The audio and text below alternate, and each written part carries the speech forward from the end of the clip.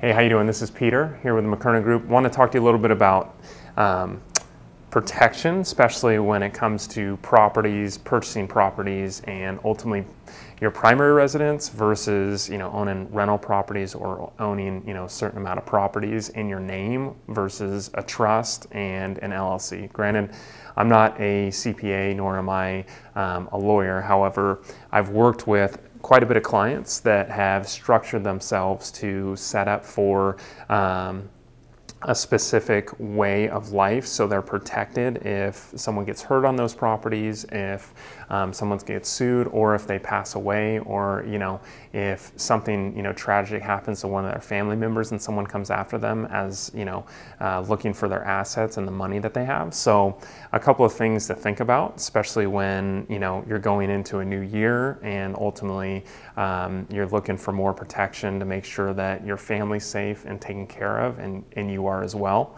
One thing is a trust. So always make sure that something's set up in a trust. So you need to have the properties in a trust and the businesses in a trust. And why is that? Is ultimately it provides for protection for you and your family. So if someone tried to look up your house address, they won't really see your full name. It says it doesn't say Peter McKernan. It's actually completely different. So that protects you, so no one can really find out where you live, which is great. Just added protection and security for you. And then two, if unfortunately, if you pass away, or you and your wife pass away, or your spouse, it ultimately provides the family, so it doesn't go into probate. It goes to basically the attorney or an executor or an agent on that trust, and that person that's designated as that individual will ultimately be able to sell the properties, get rid of all the assets, liquidate them.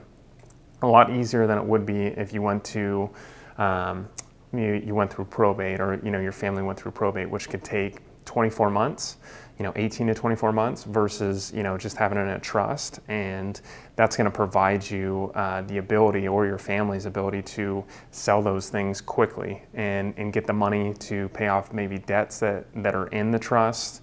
Like for instance, if there's a business that has credit card debt on it, or if there's 3 rental properties and one of them has a debt and then the other 2 are free and clear, then you can pay off the debt on that and then sell them or keep them or do whatever you'd like with them. So that's one nice protection.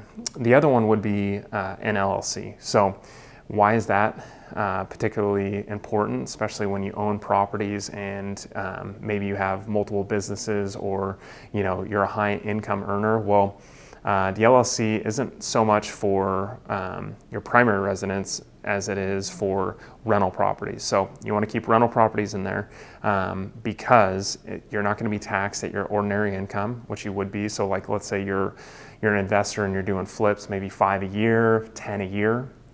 Well, ultimately, you can take those, put it in an LLC, and you're not getting taxed as high. And going back to like a trust, if people were going to look up maybe a couple of addresses to see if you own the properties, it goes to the LLC. So it's tougher to find out, okay, well, who actually made that LLC, and you can't really find out that out that easily. So there's a protection there. And then if you're sued, you have the protection in the corporate veil of the LLC. So instead of just going after someone else's someone's assets, like for instance, if you know that they're very wealthy and you get hurt on their property or something like that, it protects them because it's tougher to find out, and that corporate veil is more of a protection than it would be if it's just in your name, because then someone could go after all your assets, could go after your primary residence, could go after maybe your retirement accounts and any other accounts that you may have, or any other assets that you may have. So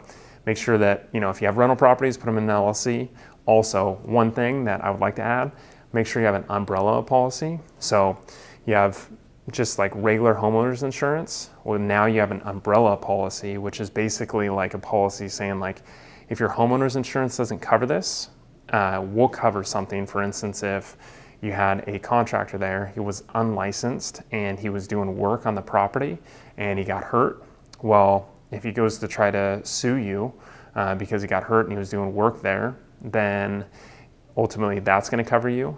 And also, you know, that LLC is going to cover you. And then if you have everything in a trust, not really the umbrella policy, but everything, the LLC is in a trust, that's added protection. So something to help you guys out with, especially when you're looking for, you know, your legacy, leaving your family with something, making it more easier and making it more fluid, and also just having protection while you live. Those are things to think about: a trust, an LLC, and also an umbrella policy. Thanks for watching. If you have any questions, leave them below.